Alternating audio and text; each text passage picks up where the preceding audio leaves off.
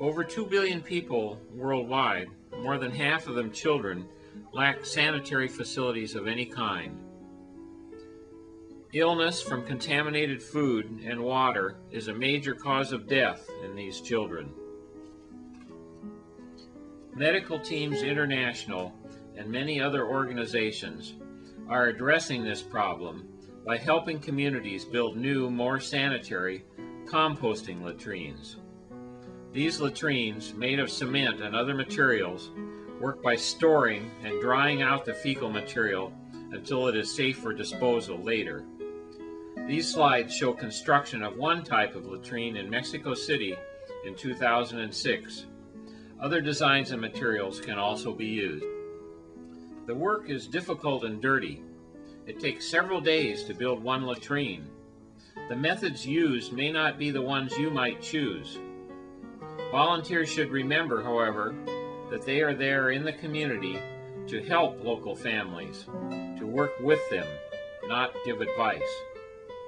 There is plenty of hard work for everyone, depending on your skills. One difficult job is mixing cement, often by hand, and carrying it in buckets to where it is needed. Here, the bottom of the latrine, a cement slab about 4 feet by 8 feet, has already been poured, and walls are now being started. This latrine will have 2 separate chambers.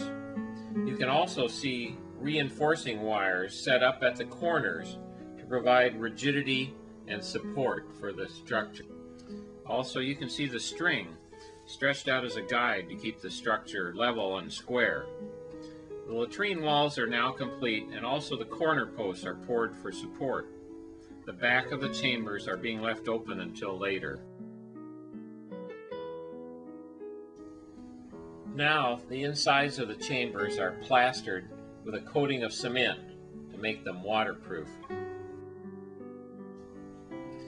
A wooden form is constructed on top of the walls to pour the floor with more reinforcing wire for support.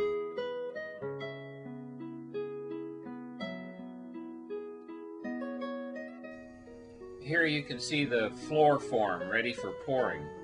Also, a vent pipe for the chambers is in place. 2 buckets will temporarily form the holes in the floor for the toilet. The floor is poured and then allowed to cure for a day to gain strength. The basic chambers are now completed. You can still see the holes the buckets left. The walls are framed with 2x4s and a corrugated tin roof is put on. Then the walls of heavy tar paper are fastened on and a door frame is installed.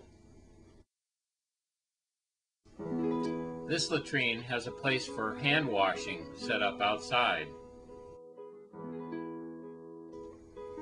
This type of toilet bowl is called a separating toilet because the urine is collected in front and then drained away. The drier fecal material goes into one of the chambers below.